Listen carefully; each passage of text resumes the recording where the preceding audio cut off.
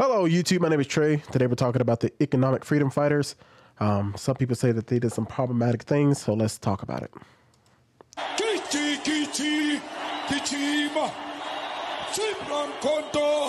Alliance shoot to kill Gamaza, kill the poor, the farmer, kill the poor, the farmer. Brr, pa, pa, brr, pa, pa. Attention. So some people took this as kill the Boer, means kill the white, kill the farmer, which means kill the white farmers. So some people took this and they just really put it up. And in fact, I'll show you the tweet. South Africa's second largest group, economic fighters, call for a genocide against white South Africans. Kill the Boer, kill the farmer. So, and then some other people were like, this is going to be America in a few years and blah, blah, blah. Guys, listen, please do your due diligence before you go making big statements. I don't know what it is. It's even the big people on Twitter who just immediately see a video and they go, oh, this is exactly what it was. And they don't read into it at all. Like, I just wish that people just do a little bit instead of always trying to stir the pot. And that's what I'm starting to learn more as I look into some of these people. Not necessarily conservatives, but because they're good, great conservatives. And there's some liberals, you know. But at the same time, we got to start using a little bit more common sense. Instead of just watching a video and reacting and having no idea what it's about or looking into it, I just think it just kind of kills everything. So I obviously did the reading.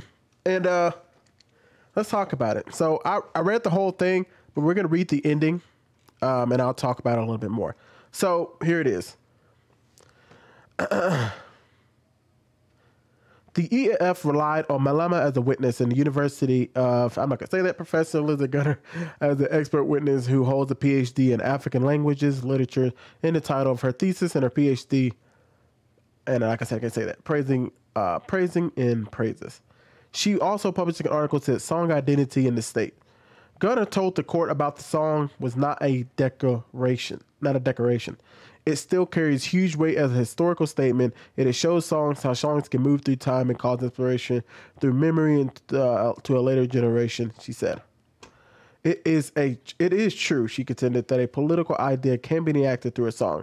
In other words, according to her, listeners can enact a political idea and introduce messages through a song, the judge wrote.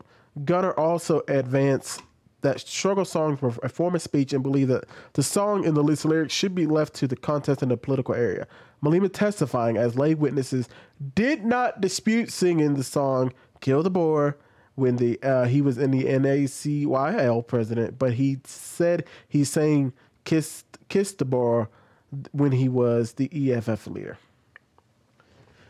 So I want to give a little backstory before we read the rest of this. So this did go to court, right? They did talk about this song and they wanted to say that, hey, this is the reason and this happened because there was a farmer who came along and in 2008, there was some issues that these three black men came to the farm and did some devious stuff, right? And so the farmer was arguing that this song enabled these three black men to go out here and do this stuff to the farmers. So he's pretty much saying that this song will have people go out there and actually do the things that you're talking about in this music. Well, the judge ended up saying, no, that's not the truth because that happened in 2008, which was 5 years before the EFF was even a group. So there's no way that you can say that this song in particular also did something to people 5 years prior to it ever coming out in this group, even talking about these things, right? And so it did go to court, and the judge said that this song was not malicious in any way. So pretty much saying that this song is not a purpose of leading to or going to lead to people doing this stuff. It is meant to be kept in the political arena. That's not verbatim. You can go read it yourself if you want to. All right, let's finish this out. He referred to Kiss the Boer as a chant, saying it meant to agitate and mobilize. They are used to make sure the youth are interested in the struggle. And then that is why there will be sounds like that. But to show that there is nothing literal, even the shooting of a gun is not a real gun. So if it was meant in the literal sense, we would have taken guns and shot them in the air. That is why we are doing it with the hands, which is what you saw at the end, the guy going, brrr.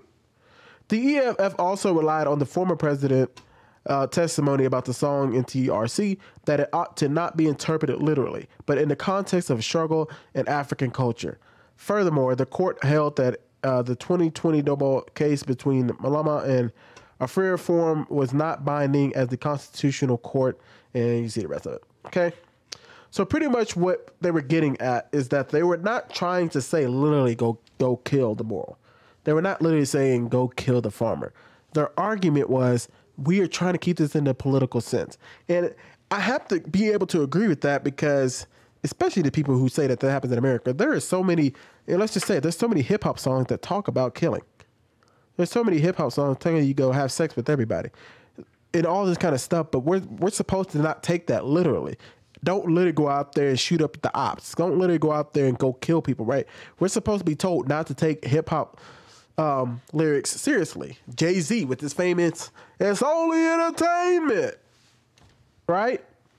So if we got to take the whole thing from what Jay-Z said and take it everything that all these rappers say and say it's just a song, that is exactly the same thing we're doing with this. It's saying kill the boy or kill that farmer. It's not literally saying that. It's talking about a historical thing. It's being a historical statement. Talk about we need to get better. We need to be making progress. We need to be doing this stuff for our people. It's not literally saying go out there and kill them. It is talking about politically. Let's get over all this stuff. Obviously, I don't know the deep history about all this stuff. That would take a while to get into. But I say that what people are saying about this and make it into a black versus white thing as they always do, I disagree. This song is not meant to be literally go kill white people. This is not saying that. It is talking about it in a more historical sense, which nobody even cared to even try to look into or at least get a little bit of knowledge. This is just immediately see this. And so some of these conservatives out here that say that they want to bring us together and quit the divide, they find anything and everything to say that, oh, look at how black people want to kill whites. Look at how this want to do that. Look at how the left says this, the left says that. I feel like some conservatives, they just completely overlook every single thing ever and want to make sure that we understand that the Democrats are bad. White people, they say white people are bad. Let's kill white people. It's perfectly fine. But if we were to say kill black people, it would be a problem. Listen. We need to start finding more common ground than we had before. And I understand. And you know, guys, I'm very strong on my opinions. And I will state what I believe. I don't hold back. But at the same time, I do try to use my mind just a tad. And I'm not trying to cause more division. I want more people to get help. And that's why I try to look into everything before I talk about it. Can't do that with everything because some things pop up immediately. And sometimes you got to get on top of it while you can, you know, especially as a smaller person. None of you guys know who I am. So sometimes I got to get these stories out faster than the bigger people because they have bigger platforms because they've been doing it longer than me. So y'all let me know what y'all think. Obviously, I don't think the song literally meant to go kill white people, kill them all, because if that was the case, there would have been an all-out war already. Let's just be honest. There'd have been an all-out war to kill white people in South Africa and all that stuff. Okay? If it gets to that and I'm wrong, then I'm wrong. Okay? But from what I can see, what they did in this whole court case, which I said, once again, you guys can go read. I'll give you that again. If you just type it in, guys, just type in this right here, uproar over the EFF, kill the boar. This is what the court said about the song. So you can just write that in and it should pop up for you guys. Okay? But you let me know what y'all think in the comment section down below. I'm out of here. Goodbye.